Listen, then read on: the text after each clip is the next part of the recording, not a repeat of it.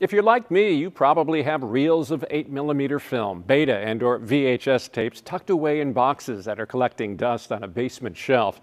I can't tell you the number of times I've thought to myself, I've got to get those family memories transferred and preserved. A recent event at UW-Milwaukee invited community members to do just that with fun, interactive, and educational activities.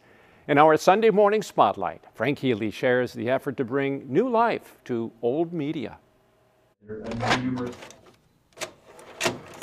The moving image is really one of the most powerful forms of history. It captures a moment in time in real time. So you're seeing and hearing things as they happened in the window of a camera. Whoa, ouch, I'm okay. Sue Schwabe says she had no idea what she would see when she brought several reels of 8mm and Super 8 film to the University of Milwaukee. What we were just seeing right now was from the 1970s, and it was kind of fun to see. It was family, mostly the family of my brothers and myself, and just, doing the typical things in the 70s. It's a great way for people to share memories of their community, and then also for people to just share their own histories and their family histories. This is the first ever home movie day at the University of Wisconsin Milwaukee, organized by archivists like Shiraz Bathina and Tammy Williams, director of the Film Studies Archive at the university.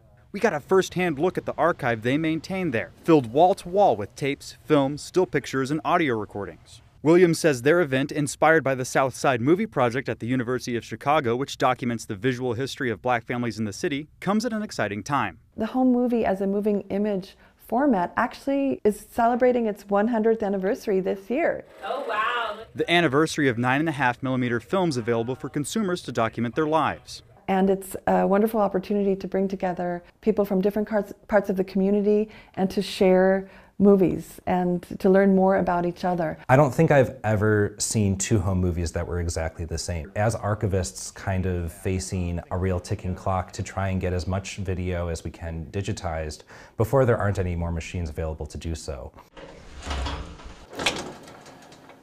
That's why there's a rush right now to preserve these films, VHS, and Betamax tapes like the ones shown at Home Movie Day before it's too late. If we lose it, you think about how much of our history has been recorded on videotape, that's going to be irretrievable. Nobody really knows how to make a lot of these parts anymore. When media is brought in for Home Movie Day, they examine the film. Film is organic, so a lot of people don't understand that there's two parts of film. There's the plastic and then the recorded images on the emulsion. And tapes to assess their condition. Checking to see if there's any cracks in the tape. Does the tape seem to have any mold growing on the inside?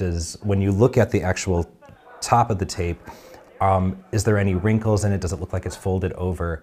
If you say yes to any of these things, the first thing you want to do is not play it back. Bathina says all media should be stored in a cool and dry place and checked on regularly. If you see signs of those issues, and with film, a vinaigrette smell or pinkish hue developing, it needs to be stored away from the other media so it can be handled by a professional.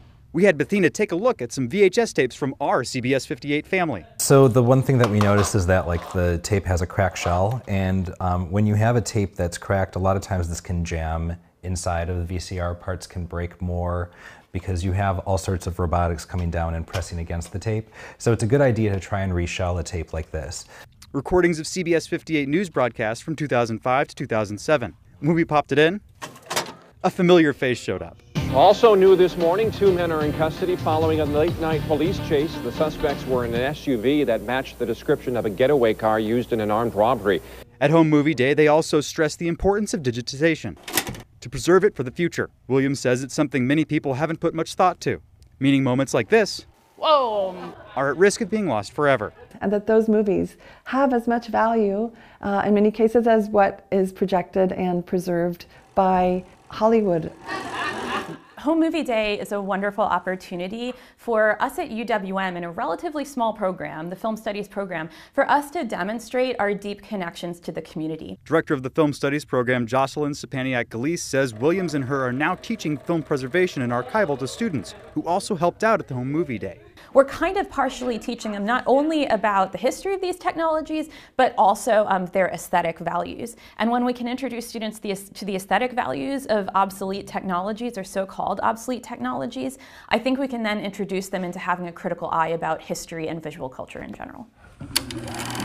They hope to continue the event in the future, to continue to preserve these moments. And it's a history of how people represent themselves and understand their families and their own identities fitting into a larger sociocultural sphere. So I find this very, very valuable as a way to demonstrate how film history is a shared history. It's a history of all of us, and it's a history that all of us should have access to.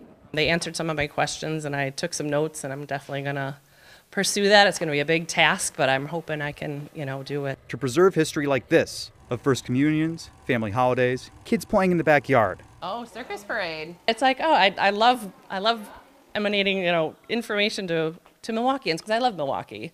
And it's like, this is our history.